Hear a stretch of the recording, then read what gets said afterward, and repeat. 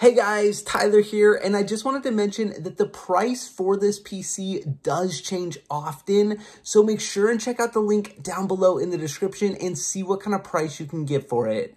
All right, let's jump in. In today's video, we're taking a look at this Skytech Gaming Nebula PC. Now, this is the PC right here, and in today's video, we're going to talk about some of the frame rates that I'm getting for very popular games, such as Apex Legends, Fortnite, Call of Duty, and Rocket League.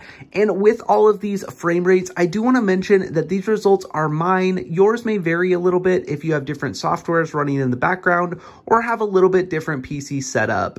But either way, I did want to show you some examples of what's possible. And I do want to mention also that gaming in 1440, which is actually better than 1080, is absolutely possible with this PC. You just may need to adjust a little bit of settings depending on how many frames you would like to get.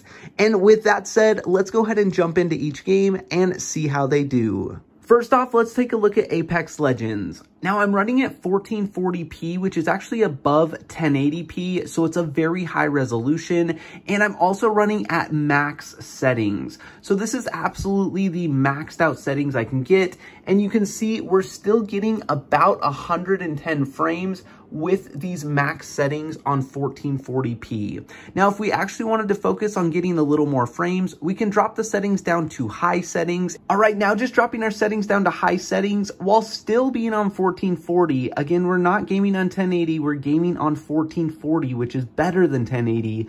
We're now at 165 frames, which is the max my monitor can handle. And so far, this PC has beat out my monitor. All right, now here is Fortnite right here. This is at 1440p, again, higher than 1080, and it's also on their max settings, which are called their epic settings. Now, if we take a look at the top here, you can see we're getting about 102 frames. Again, very, very impressive at these extremely taxing settings. All right, now we've gone ahead and adjusted our settings down to high settings, and we've also dropped our resolution down to 1080.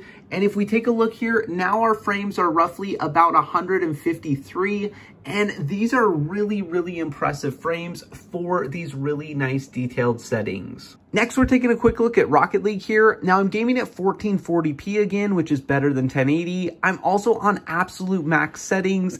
And if we take a quick look at the corner here, you can see my frames are actually at about 370 frames, which is absolutely incredible and so impressive that I don't even need to test out 1080 because that's over double what my monitor can actually handle.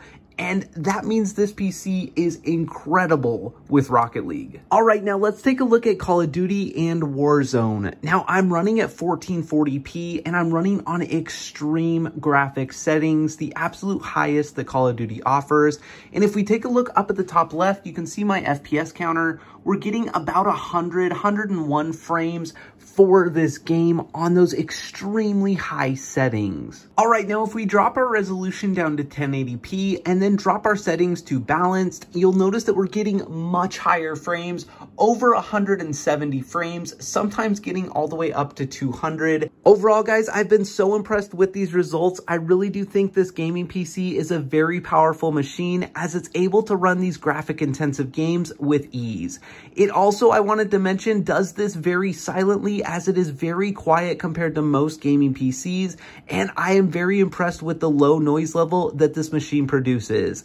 And for that reason, I highly recommend this Skytech Gaming PC. Now be sure and check out the link down below in the description and see what kind of price you can get for this PC. Thanks so much for watching and have a great day.